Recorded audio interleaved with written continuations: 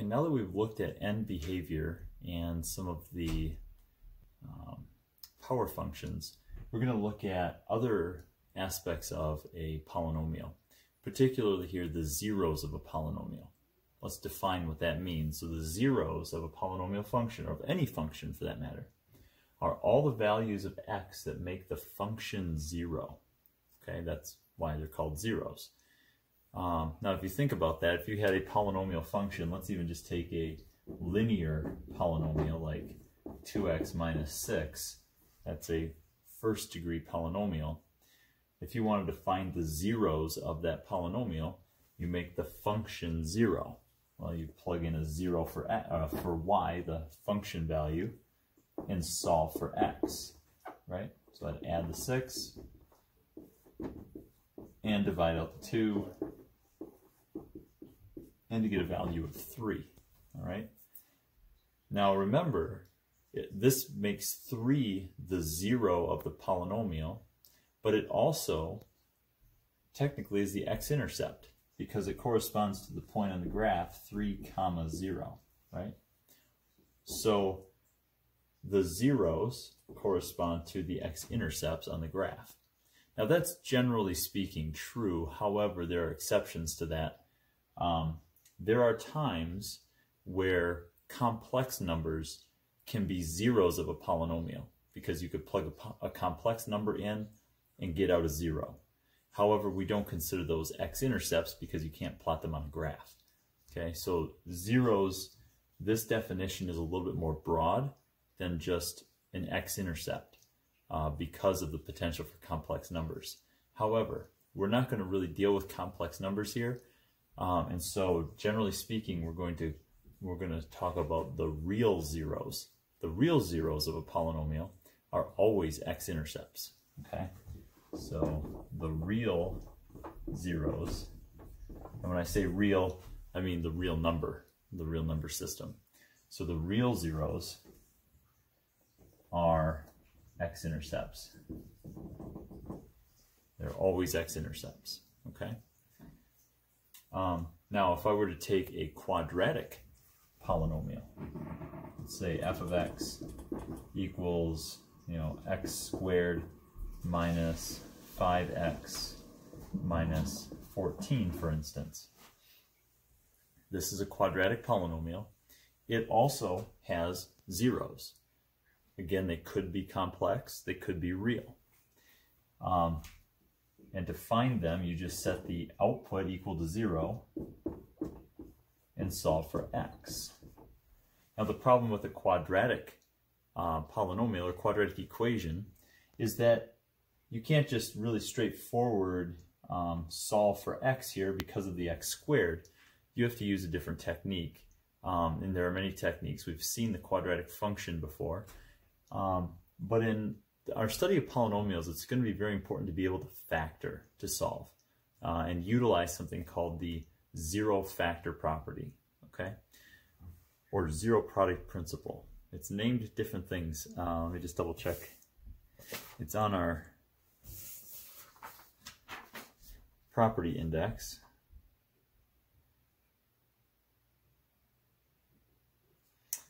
The zero factor property.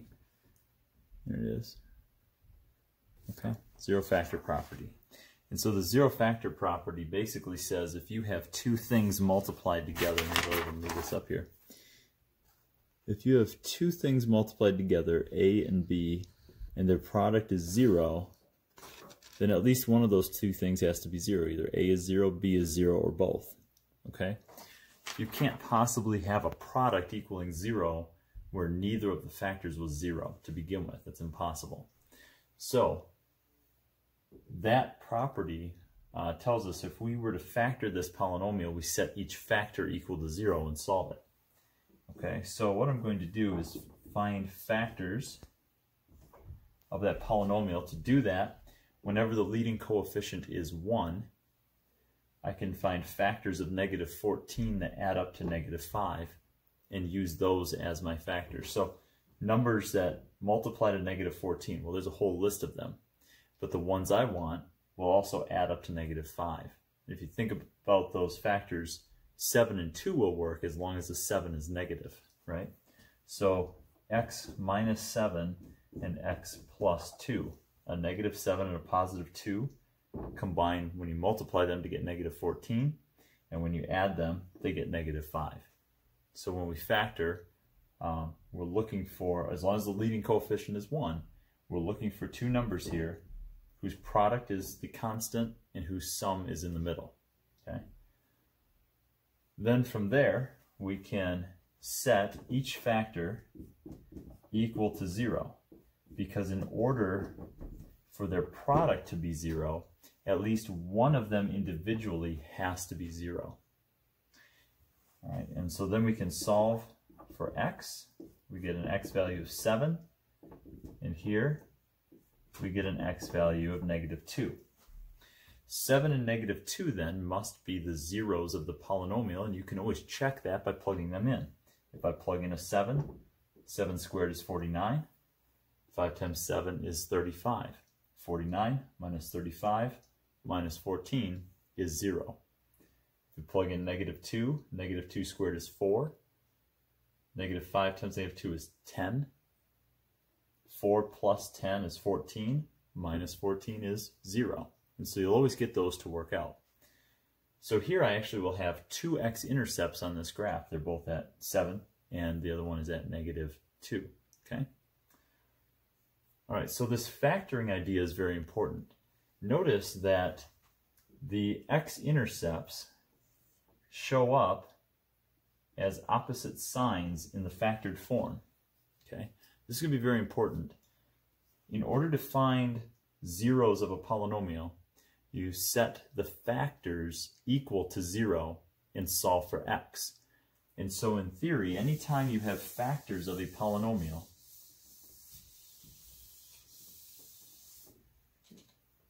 and you set them equal to 0, you're going to find x-intercepts.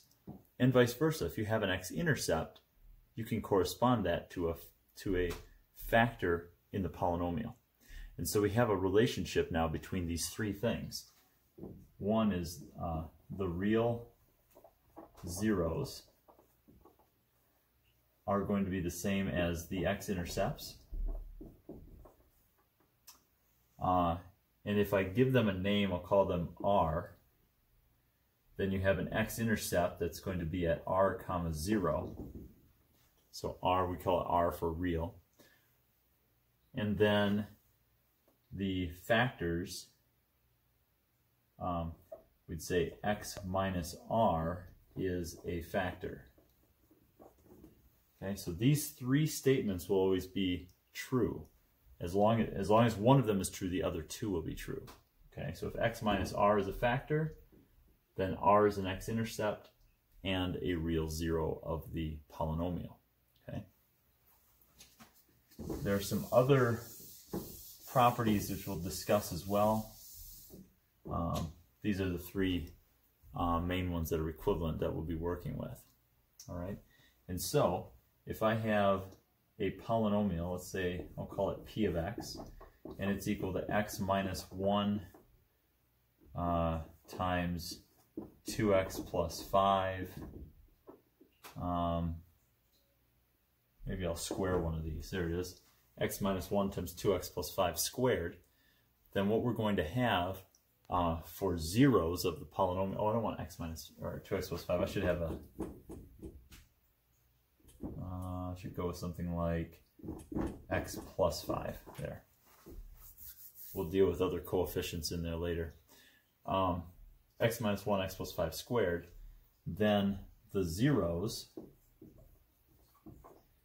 are going to be positive 1 and negative 5. Right? The real zeros are positive 1 because you need to plug in a positive 1 to zero this out, and negative 5 because if I plug in a negative 5, I'll zero that out. Okay, it's the numbers that will zero out the factors. The x-intercepts then are going to be 1 comma 0 and negative 5 comma 0. So there are two x-intercepts on this polynomial as well. Okay. Okay, now an interesting feature of this graph is that you have a power of 2 here and a power of 1 on this factor. Those exponents actually give us some insight as to the behavior of the graph at those x-intercepts. Let me give you a more basic example, and then we'll generalize it and show you what happens. Remember that when we had an odd power function, like x to an odd power, the graph goes through from negative to positive, or if it had a negative coefficient, x, a negative x to the odd, you had a graph that goes from positive to negative through the 0, okay, through the x-intercept. Well, if you have an odd power, like 1 or 3 on a factor, then a similar behavior will occur where the x-intercept, where at the x-intercept, the graph goes through the x-axis. Graph goes through. Again, that's because of the odd power on that factor. All right. Now, we've also seen that if you have an even power, there's a different behavior at the x-intercept. If you have x to an even power, the graph doesn't go through the x-intercept, it touches and goes back. It reverses direction. Okay? So the graph comes down, touches, and then goes back the other way. And that's because on either side of that x-intercept, you have inputs giving you outputs that are the same sign, right? So positive and negative inputs give you both positive outputs. And if you had a negative x to an even power, then that reverses everything. And again, the graph comes up, touches the x-intercept, and then reverses direction and goes down again, because in that case, all of the outputs are negative, okay, on either side of that x-intercept. Well, a similar phenomenon occurs when you have an even power on a factor. At this x-intercept, the graph is actually going to just touch the x-intercept, or touch that point, and then turn and go the other way. Okay, so we'd say that the graph touches, oh, I apparently can't spell touches, here we go. So it touches and then turns.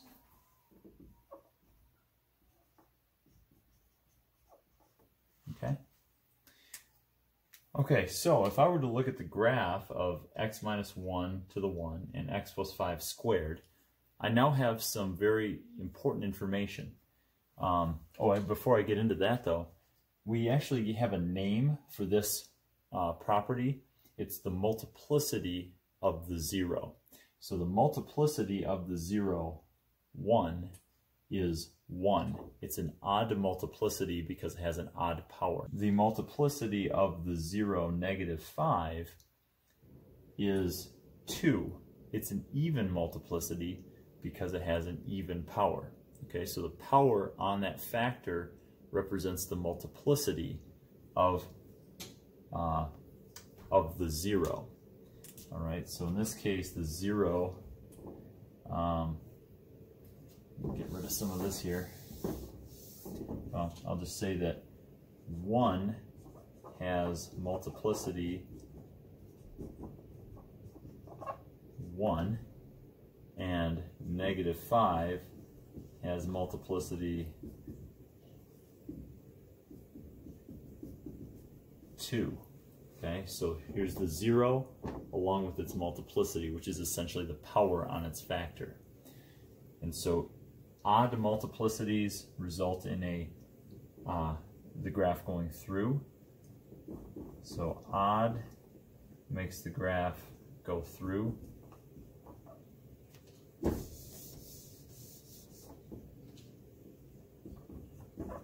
And even multiplicities make the graph touch. Okay? So now I'll talk about this function in particular.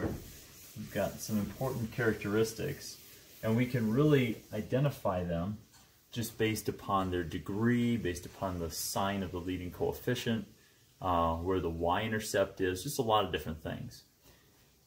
One interesting way to talk about this is to expand this out. Now, we're not always going to want to expand this out, but it could help us gain an understanding. So if I were to square x plus 5, that gives me x squared plus 10x plus 25. So I have x minus 1 times x squared plus 10x plus 25. And if I distribute then, x times x squared is x cubed, x times 10x is 10x squared, x times 25 is 25x, and then negative 1 times all those terms would be minus x squared, minus 10x, and minus 25. If I combine those like terms, my final polynomial would be x cubed plus 9x squared plus 15x minus 25. Okay, so it's a third degree polynomial. Okay, it also has a positive leading coefficient. What's interesting is that if you were to take the product of all of the leading terms along with their multiplicity, you'll get the leading term of the polynomial, right? So x to the 1 times x to the 2 gives me x to the 3. That will always be the case. Leading term to its multiplicity, leading term raised to its multiplicity, multiply those together, you get the leading term of the polynomial.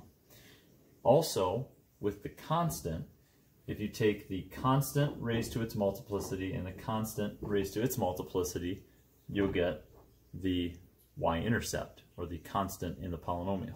Okay? So we can tell right away off of this, if we just add up the multiplicities, that will give us the degree. Okay? So let's see.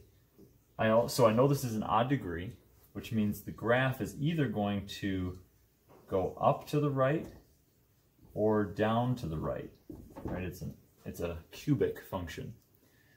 Now I'm going to pick the one going up to the right because it's a positive leading coefficient, so it must be an increasing graph. So I can eliminate this option here. So I generally know the end behavior of the graph. One arrow, one tail will go down to the left, one will go up to the right. What's interesting though is that there's going to, when you start adding these other terms in, it may do something strange in the middle. You may get some sort of wobble to the graph, okay? And that's where the zeros really come in, and the x-intercepts. They determine the number of wobbles in the graph. I like using that word, wobbles. And so we can determine that just based upon where the zeros are, or the x-intercepts. And so if I plot these out, negative 5 is over here somewhere. That's an x-intercept. And positive 1, well, we'll put that over here. That's the other x-intercept. And so the graph, I know, coming through those is going to go down infinitely far and up infinitely far, right? Because I know what the end behavior is going to be. But in between those, there's got to be some turns. Well, the graph is going to go up. We know it goes through the x-axis at negative 5, right? Oh no, negative 5 touches, I'm sorry. I got that backwards. It touches at negative 5, so it comes up, touches and turns, and then goes up and through at 1. Okay. I had that backwards. So the graph should look something like this, all right? You can always verify this on your calculator if you're not sure, but that should look like the graph of our polynomial here, okay? Now, of course, I don't know exactly how far down this goes. It could go down farther, it could be steeper, whatever, but I at least know some general characteristics now. I can also find that y-intercept is going to be at negative 25. Well, I do that maybe a little close, but honestly I could just change the scale. So whatever it is, that value right there is at negative 25. So apparently my y-axis scale is quite a bit smaller than the x-axis. Okay. Technically I probably should have drawn that a little bit steeper in there if I had tried to get those axes to have the same scale.